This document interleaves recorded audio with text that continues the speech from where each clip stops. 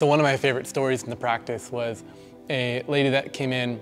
She'd been struggling with migraine headaches for years, 2 or 3 years at least. Had a couple jobs but couldn't keep them because she had to keep on taking days off because her headaches got so bad. Had to have her daughter start taking care of her and was really starting to lose hope of what her life would look like even 6 months from now, let alone 3, 4, 5 years. Her daughter's pregnant and she was wondering what her relationship would be like with her granddaughter.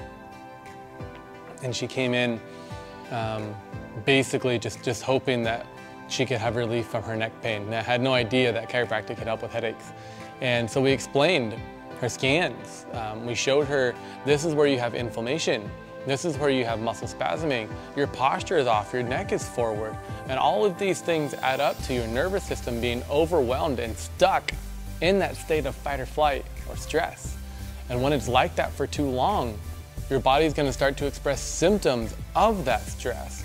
There are signals or messages to the consciousness to let us know that, hey, it's time to get this taken care of. The doctors had only offered medications, but she didn't like the way the medications made her feel, whether it upset her tummy or just kind of zonked her out. So she was looking for another alternative, for something that would at least help relieve her neck pain. So we recommended a care plan for her like we do for everybody.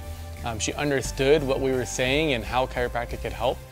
We explained what the adjustment would feel like. She was a little nervous and we did her first adjustment. And from that first adjustment, she stopped having headaches. She came in the next time and we asked how she was doing. She's like, oh yeah, I was a little sore, but my neck feels better.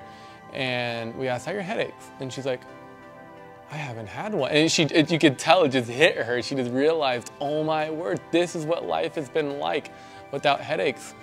And week after week, her neck pain started to go down and get better, but she went longer and longer and longer in between with no headaches. And we could see not only was she living life in freedom, but she was starting to gain back hope. Here's what it would be like to play with my granddaughter. Here's what it would like, here's a job that I want to get. Here's the vacations that I want to take. You could start to see life starting to come back in her eyes. And that is the power of chiropractic care.